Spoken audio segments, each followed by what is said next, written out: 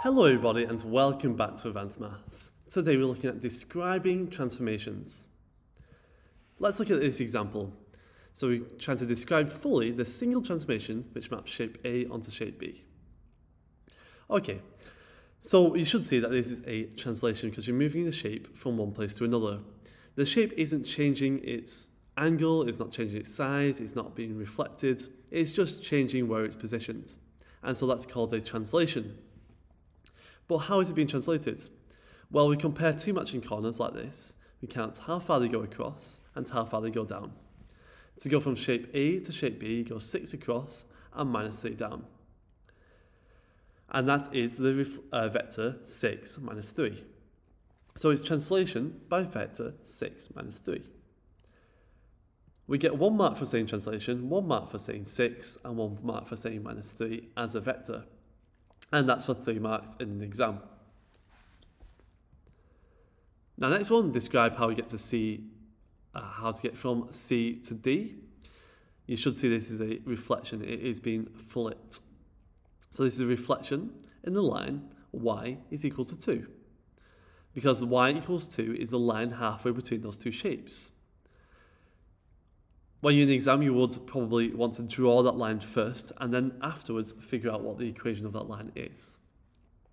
And so we say reflection in the line y equals 2 for 2 marks. 1 for saying reflection, 1 for saying y equals 2. Another reflection here, you should see that these two shapes are being reflected. And we're looking for the line that's halfway between them. And you should see it's this line here, that is the diagonal line that's halfway between those two shapes. And that, the equation of the line is the line y is equal to x. If it's reflecting diagonally, quite often it is just the line y equals x. So if you're in doubt in the exam, just assume it's y equals to x. Although it could be another diagonal line.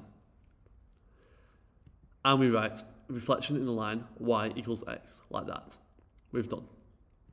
1 mark for saying reflection, 1 mark for giving the equation of the straight line. For 2 marks. Describe fully the single transformation which goes from H to G. And you should see this is a rotation. When we're doing rotations, make sure you use tracing paper so that can help you figure out how it's rotated. Okay, so we take tracing paper, like this, and we put it over the top of our graph.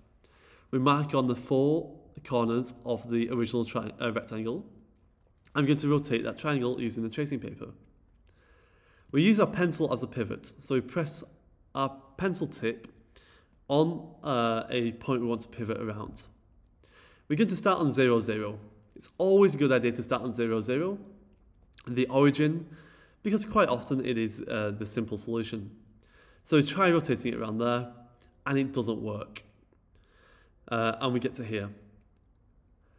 So let's try again. We go back, and now we're going to rotate against 1, 1. And we rotate it there, and we're much closer. Okay, so we've definitely got closer to where it's rotating around. But it's not quite there yet. It's not quite overlapping with G. We're going to try a few more times. And we're here. Let's try this point. Rotate around that point using our pencil as a pivot, and all the corners perfectly line up with our rectangle. That means that is the center of rotation. So what we've been doing is trial and improvement. So each time trying a different center of rotation, and if we're getting closer, we use that line to encourage us to go closer and closer. If you're getting further away, it's time to go backwards. And so we're using trial and improvement to find the center of rotation. So hooray, we found the center that works. And this is the coordinate 1 across, 2 up. So it's rotation around the center 1, 2. And we did rotate the paper 90 degrees, clockwise. So we do say clockwise by 90 degrees. We get 1 mark for saying rotation, 1 mark for giving the coordinate of the center, and 1 mark by saying clockwise by 90 degrees. You do have to say clockwise or anti-clockwise when you're doing this. Some rotations will be anti-clockwise, so it's important you say that. Okay, now we're going to do this going from I to J, and this you should see is an enlargement. But to find the centre of enlargement, we're going to connect up the matching corners of the two shapes. So I've drawn with a ruler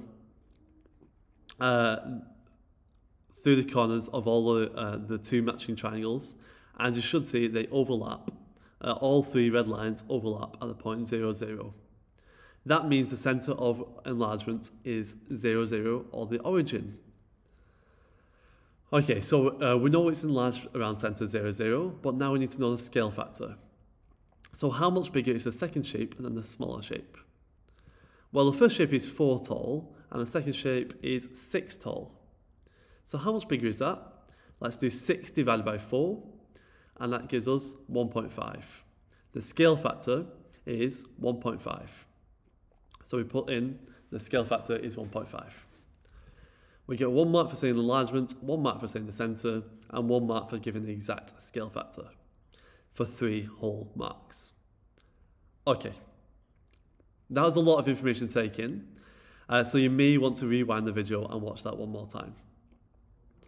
But if you're ready, there's some practice questions for you to try here. So pause the video now and try to describe exactly the transformations that go from one shape to another, from the red to the 4 other shapes. You will have to pause the video, and this will probably take you about 5 to 10 minutes to complete. It is a bit tricky. You might find it easier if you take a screenshot and print this out. But it is possible to do on a computer. Okay, if you've got an answer, I'll reveal the answers in 3, 2, 1. Did you get it correct? Let me know how well you did in the comments.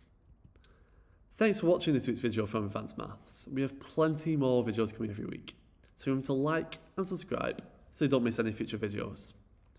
You can also find us online at advancemaths.com.